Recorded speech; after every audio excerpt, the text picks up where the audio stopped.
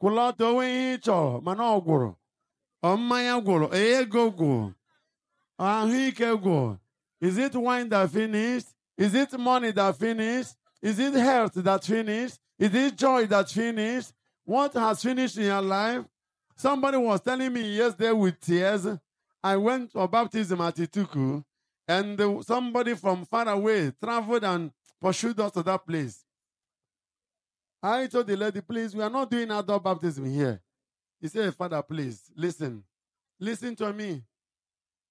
The family she came from is finished.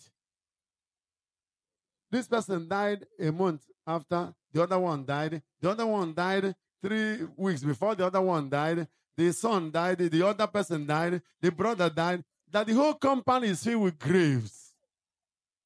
And as she is now, she's afraid that it will be her turn soonest. That even to enter their compound, everybody is afraid. But the shocking bad news is that even those who ran away will still die there, and their corpse will be brought home. So where do you run to? That one decided to run to St. Anthony's Church. So life is finishing in that family.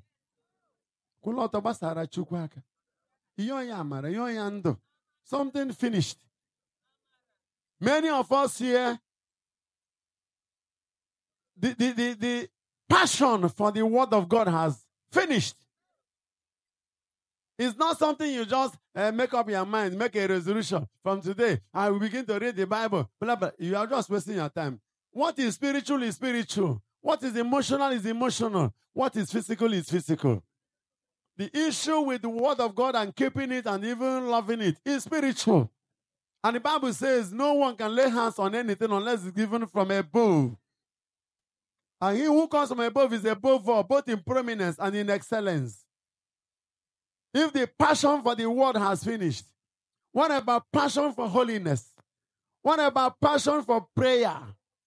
What about hunger for fasting? What about hunger for staying in the presence of God? What is still remaining even? A lot of things has finished. So we are running to Jesus and the Mother Mary to pray for a miracle of shocking divine provision. What we were lacking, God can supply. For in Psalm 23 verse 1 is our shepherd. There's nothing we shall lack.